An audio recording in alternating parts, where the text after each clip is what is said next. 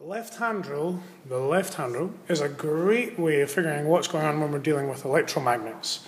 Electromagnets have three components. We have a force, we have a magnetic symbol, which bizarrely has the symbol B, the magnetic field there.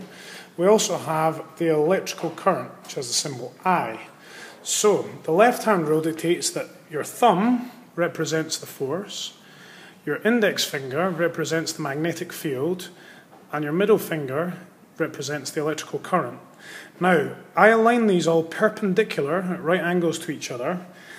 So let's take an example and I'll show you how it's used. If I have a magnetic field going this way, up the way, and I have an electrical current going this way, if I line up my FBI badge to this, we have B, my magnetic field going this direction, I going this direction, and that means the force that's produced is going to go up towards you, towards the camera.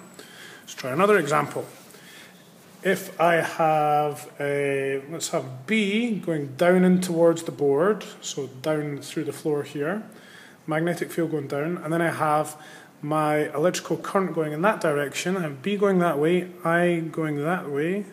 Oh, sorry, B going down into the board and I going that way. That means the force produced is going to go in this direction. So the left-hand rule can help you explain the directions that things are going when we're referring to electromagnets.